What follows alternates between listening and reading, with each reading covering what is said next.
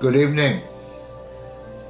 I'm Pastor Russ from Zion Stone Church, New Ringgold, Pennsylvania, and this is our Wednesday, February 24th Lenten meditation. We'll be offering these meditations each Wednesday during the season of Lent. Lent began 1 week ago when we virtually gathered for our Ash Wednesday service. Now, Lent is a time of spiritual preparation for the celebration of Christianity's highest holy day, which is Easter.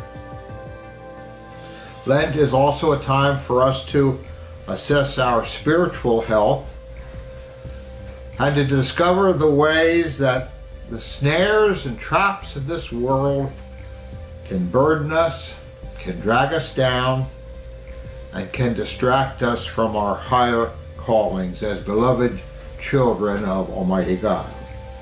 The theme for these Wednesday meditations is faith in the midst of pandemic.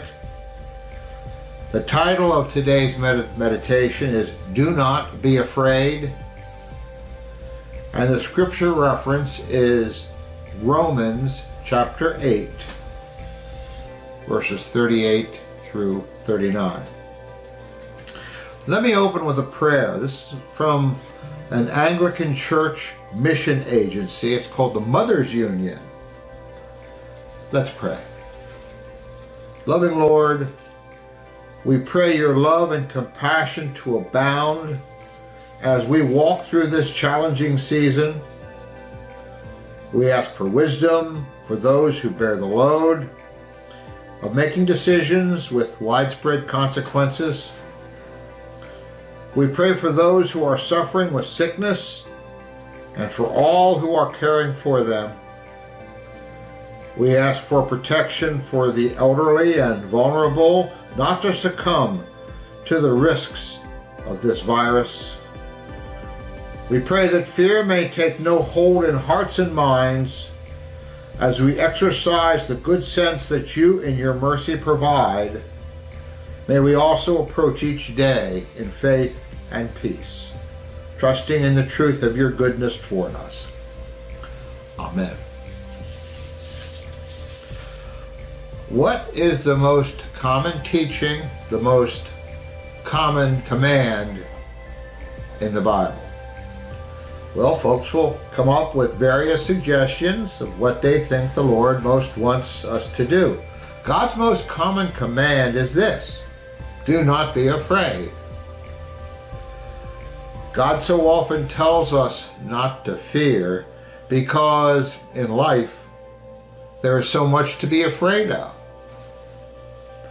Every day we live surrounded by conflict and violence, hunger and disease, injustice and oppression.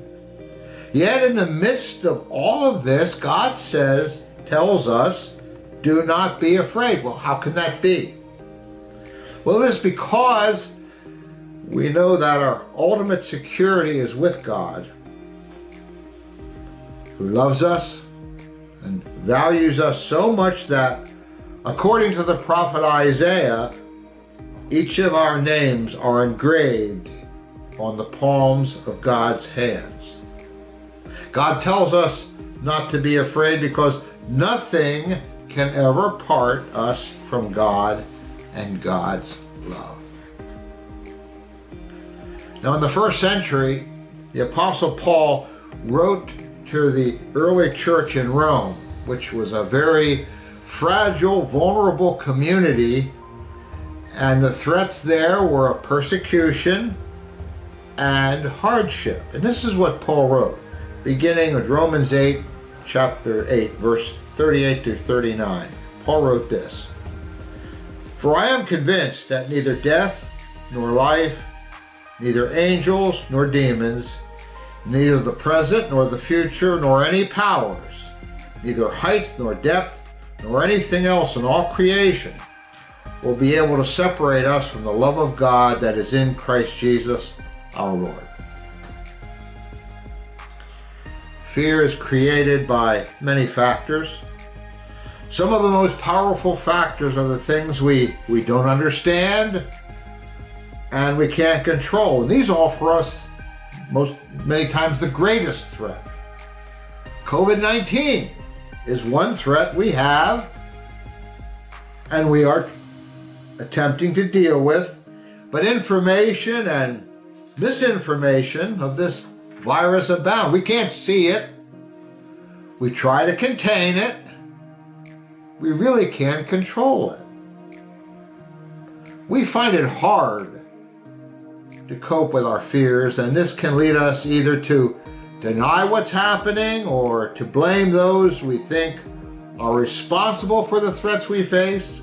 When we reflect on all of this, it's really not hard to understand why so much fear surrounds this pandemic.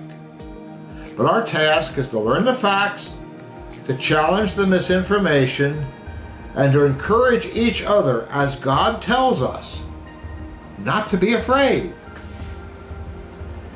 You see, everything that the world can throw at us will come to an end because it is all part of this creation. Only the divine, the eternal love will stand forever. But this love doesn't stand alone.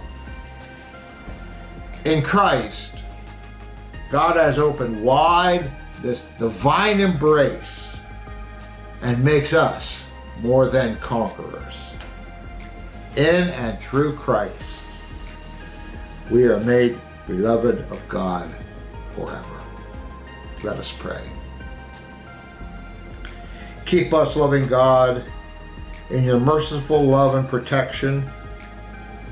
Calm our fears in this time of great distress, and help us to heed your call not to be afraid, that we may truly know your presence and your promise that nothing can separate us from your love in Jesus Christ our Lord. Amen. May the peace of Christ go with you all.